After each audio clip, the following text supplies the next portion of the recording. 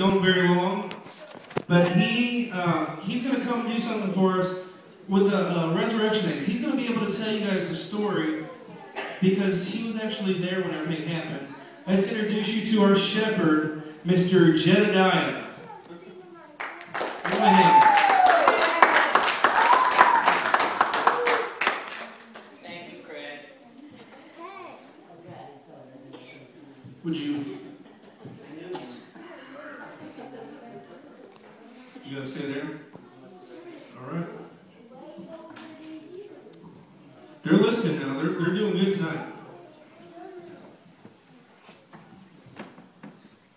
Well, I appreciate the opportunity to be here. Craig had told me that he was telling an Easter story. And I thought, well, that's wonderful. And I began to talk to him, and he said, well, why don't you come on down and do it? And so here I am tonight, and I'm not much of a public speaker, but this story is so important, it has to be told. You see, I was a young man, and I'm mentioned in the book of Luke. You know, if you guys read your Bibles, know the book of Luke? And I was mentioned there as one of the shepherds that the angels appeared to when it announced the birth of Jesus. And so I went over to the manger, and I seen the baby Jesus. And then I decided, you know, this is truly the Messiah, the Son of God. And so I began to follow his life. And I watched him all the way until they crucified him. Saddest day I can ever remember in my life.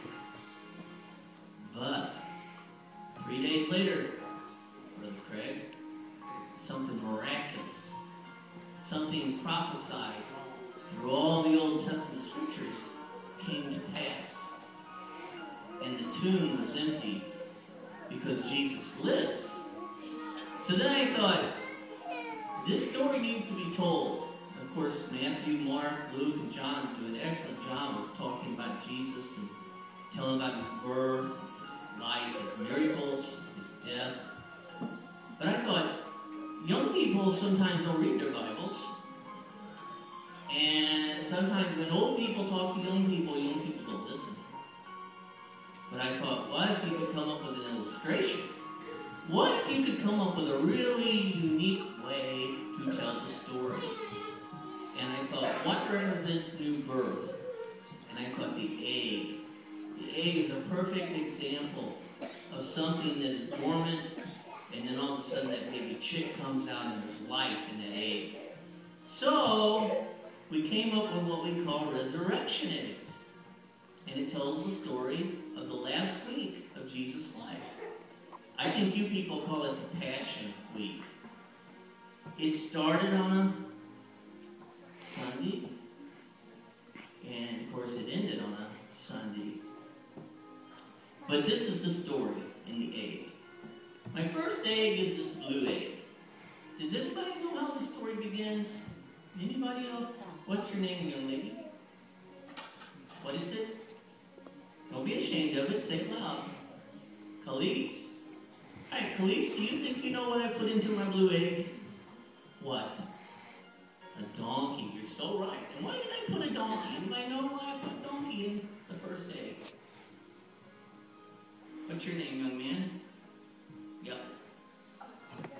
Ethan? All right, Ethan, why did I put a donkey in my first egg, do you think?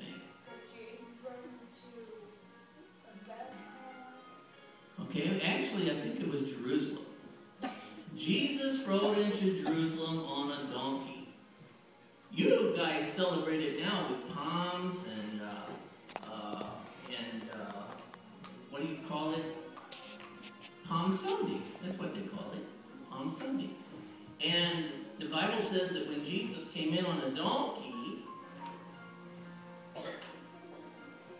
that all the people were they recognized him as a king, which he was a king, but not the king they thought he was. And so he comes right in on a donkey, and people begin to take their coats off and cut down branches of palm trees and throw them there. And the donkey come riding in, and Jesus was on that donkey. And they thought, he's coming to bring peace to our lives. Because if a king rode in on a donkey, it meant peace. If a king rode in on a Jesus came to give us peace. And so the donkey starts this miraculous, terrific, but yet horrible week in the life of Christ. And so there's my donkey. Well, that day everybody loved Jesus. They were yelling Hosanna, and they were just so proud of Jesus. But then things began to change. They began to realize he wasn't going to get rid of the Roman army. He wasn't going to set up a throne here on earth. And some of them didn't like that. And so he lost popularity. And one guy that he traveled with, he had this one guy, he had 12 guys, but he had this one guy who was named Judas. Does anybody know what Judas did to Jesus? What did he do?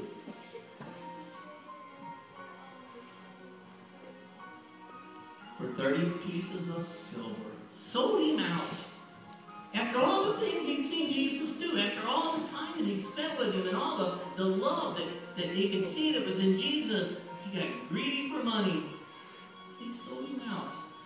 Hard to understand a man like Judas. So what do you think is in my pink egg? What do you think? Well, my egg was too small to get 30 pieces of silver, but I do have 3. Just to remind me about the selling. I made up my mind. I'm not going to sell Jesus out. Just not going to do it. Not for 30 pieces of silver. Not for any amount of money. Because he means too much to me. He's my Savior. And so Judas sold him out. He told the Roman ruler, he said, you'll know who Jesus is. He said, because I'm going to go identify him. I'm going to give him a big old kiss, and you'll know that's the one that you're after. And so they went to the garden to arrest him. But of course, something else happened before then. Jesus knew that his time was at hand. He knew that while he was born to die. He knew that day was coming. And so he gathered his 12 disciples, and they met in this upper room. And it was the time of Passover. I think you guys said we talked about Passover last week. And they always sacrificed the lamb at Passover, and they ate a special meal. Well, that's what Jesus was doing with his disciples. And they didn't know that Jesus was going to be the lamb and all the sacrifices of lambs. Because he was the Lamb of God, and he was going to give his life for the sins of the world. And so they sat down, and the Bible says that he took 2 things and gave to his disciples. One of the things was bread. He broke bread and told them, he said, take, eat, this is my body. Because Jesus set an example with his life. Do you know he never sinned? Out of all the things he was tempted to do and all the bad things he could have done, he always said no to sin. Because he knew he had to be sinless to die on the cross for us. The other thing he did is he took a what? He gave them bread. What else did he give them?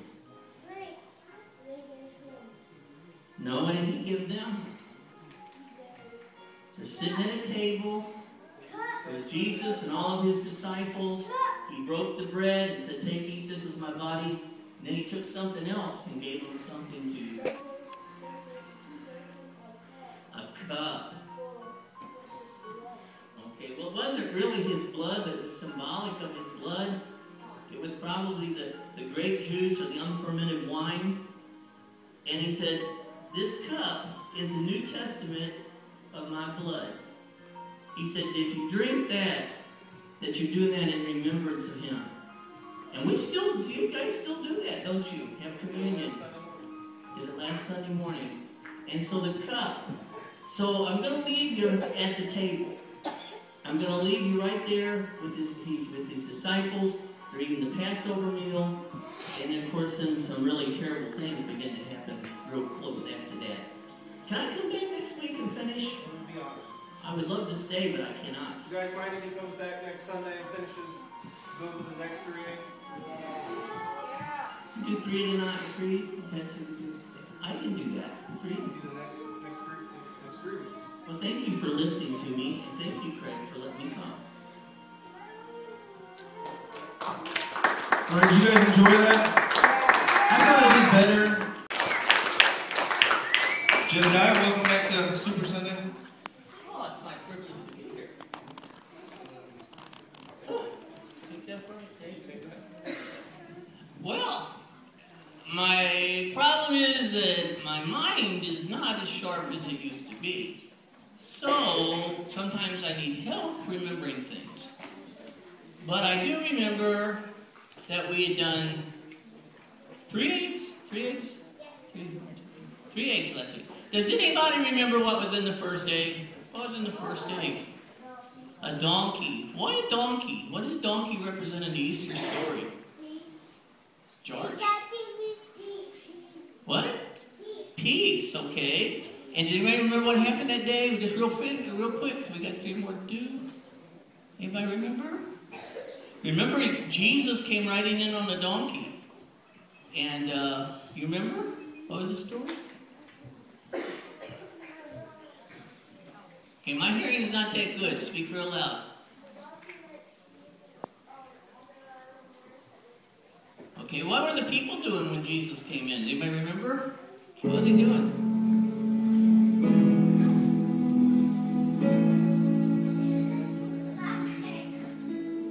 What's happening? My background music? Do not see it, but I'm going to take your word for it. Okay, so what happened? Mister?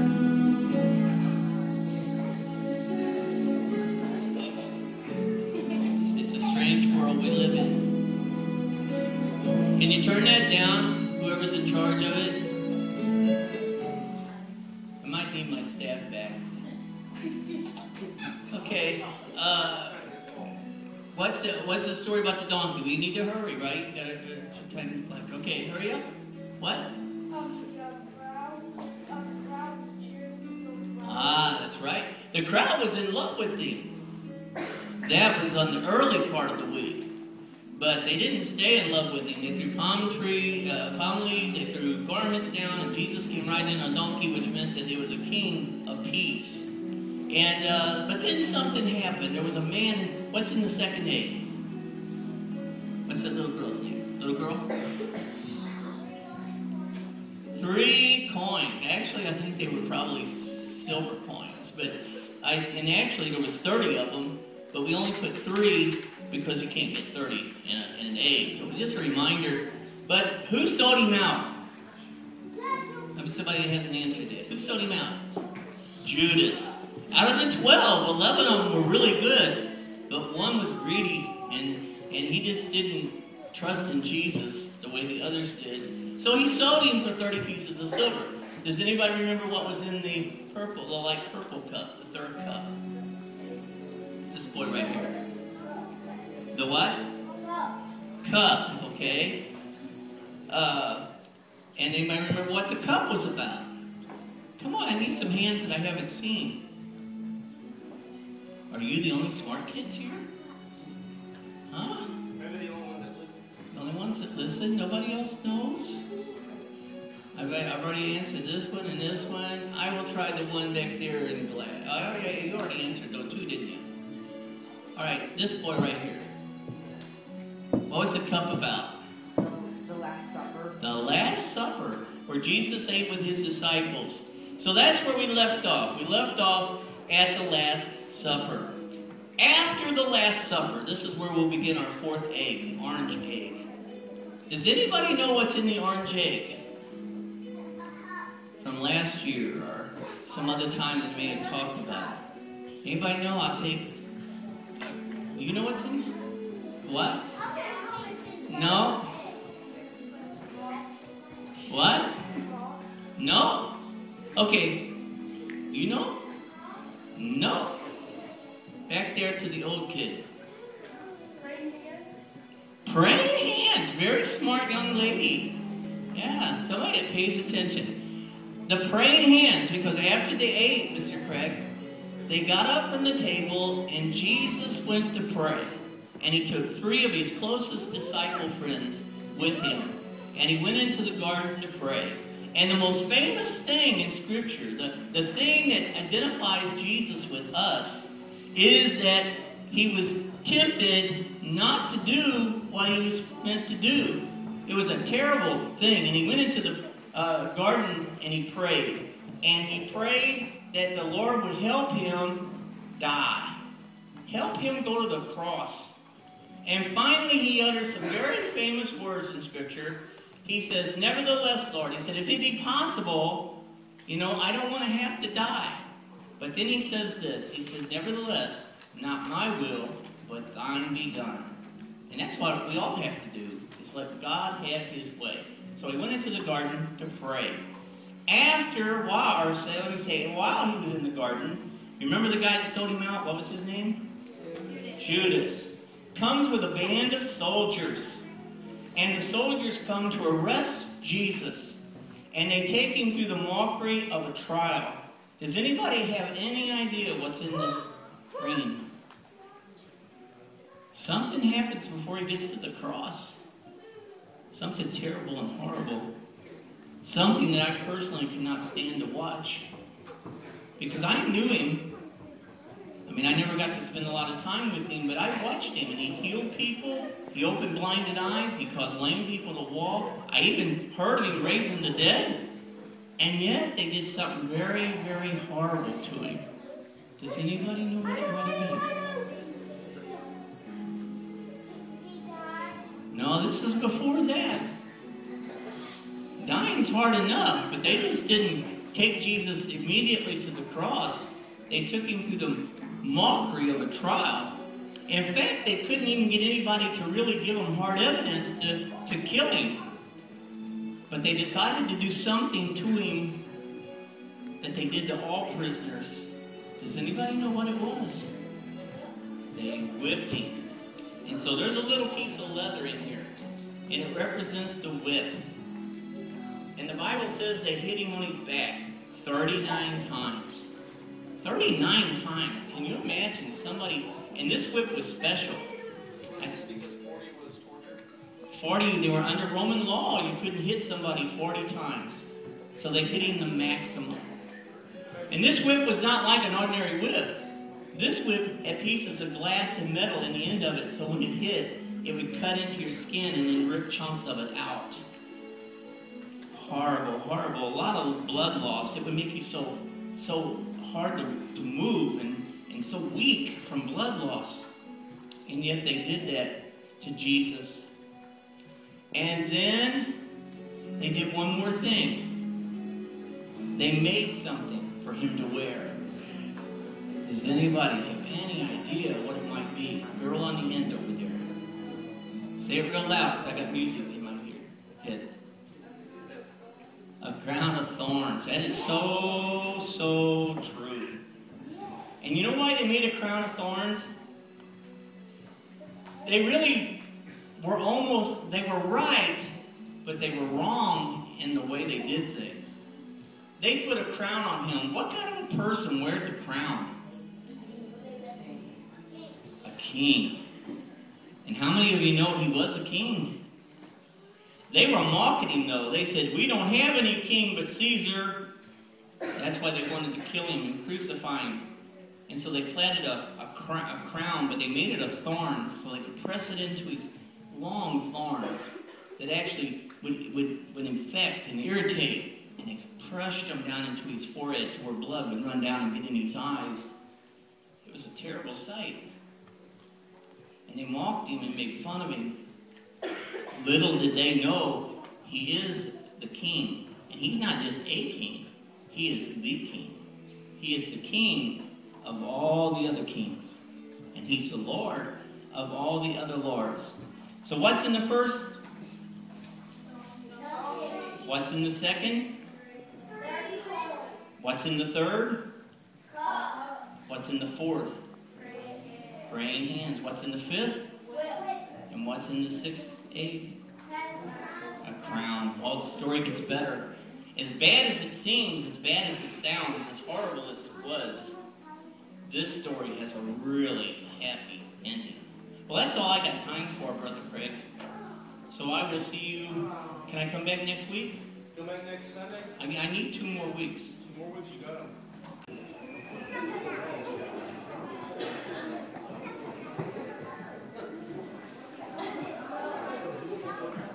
I was here last week, but it was locked.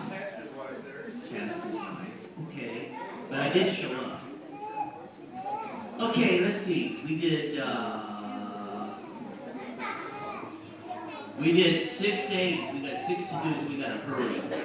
Okay, does anybody remember what's in the first egg? A donkey, because Jesus came representing peace. Does anybody remember what was in the second egg? The coins. Because who sold him out? Judas. Oh, what a terrible thing to do. But it's in the third egg. The purple egg. The cup. Because he had his last meal with his disciples. And he told them, this do in remembrance of me. So we call it communion. And so every time we do that, we remember that the blood, or the wine represented his blood, and the bread was his body. Okay, does anybody remember what was in the orange egg? Praying hands, because when they got done eating, he took them to the garden to pray with him, but they kept falling asleep. But he prayed. Finally, he said, nevertheless, not my will, but thine be done. Does anybody remember what's in the green egg? It starts getting, this is where it starts getting bad. The whip. And they beat him on the back with a cat of 9 tails. Had glass and metal in the ends of it that would rip your flesh off your bones. Terrible thing to do to a person. And then we finished up with this. The crown. And so they mocked him and said, you're not a king, but he was the king. He's the king of all the kings. So now we got to finish up here tonight. We're going to start with the yellow egg. Does anybody know what's in the yellow egg? Anybody remember? No. It was something that put him on the cross. Nails.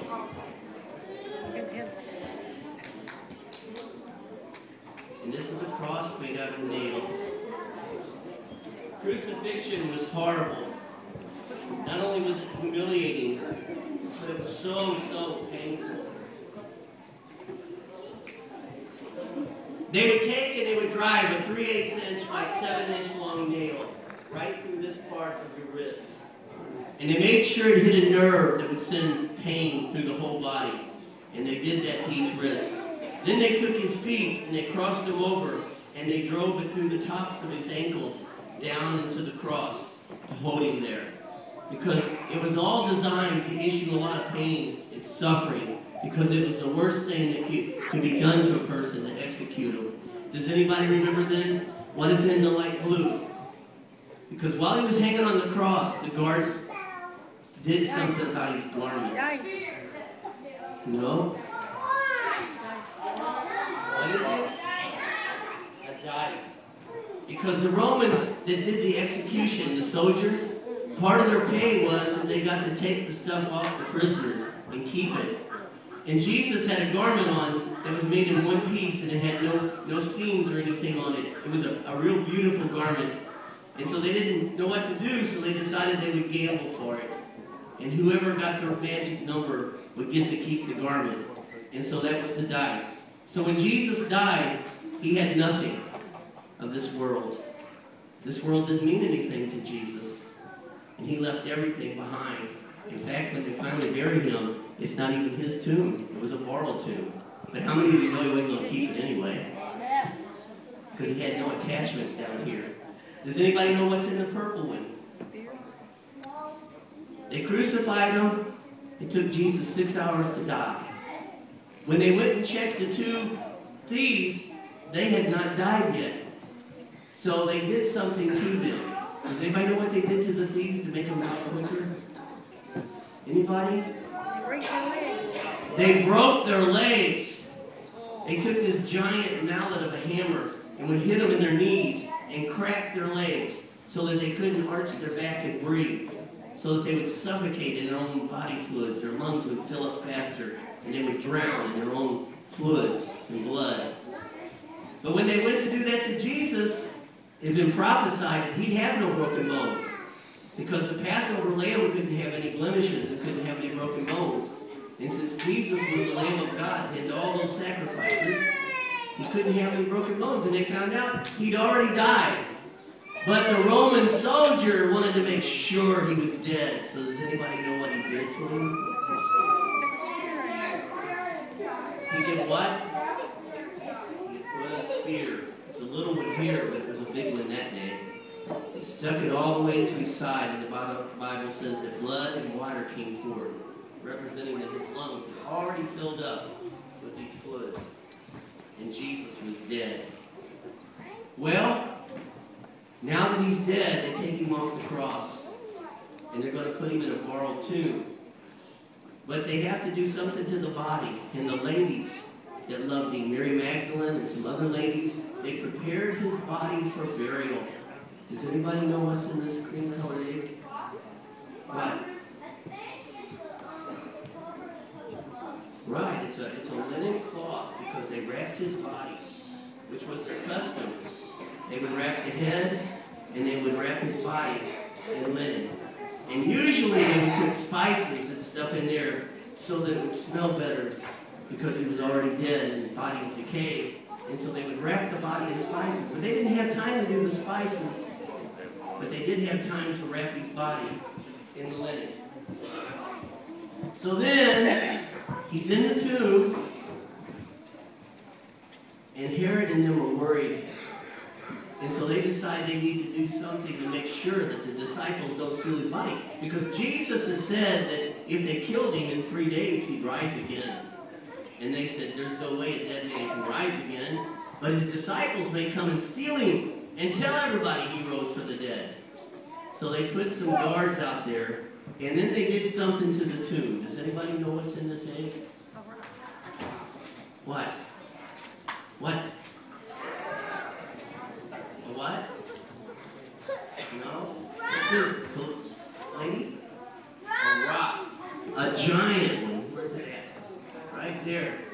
Rolled it over. So big that it would take a lot of people to move it. One person couldn't move it. 2 people probably couldn't move it.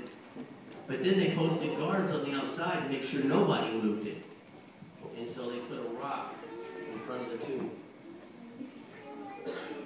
So Jesus is dead. He's been buried. They put a big stone in front of the tomb. They've got guards outside to make sure that nobody comes and steals the body. And so that was Friday. And then Saturday goes, day number 2. And then the 3rd day was Sunday, which is the first day of the week, if you ever look at the calendar. And so what do you think is in the yellow egg on Sunday? Anybody know? What? No? What is it? Yell it out. Nothing. Why? Why? Because Jesus rose from the dead. He's alive. Aren't you glad he's alive? I tell you what, from that day till this day, the world has never, ever been the same. Every other religion serves a Muhammad or a Buddha or whoever. And you know what? They've all got a tomb somewhere where they died and are buried. And if you dug it up, you know what? They'd still be there.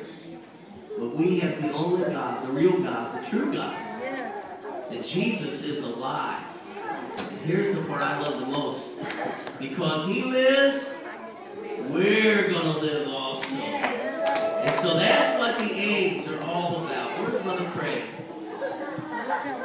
Thank you, Brother Craig, for allowing me to be here.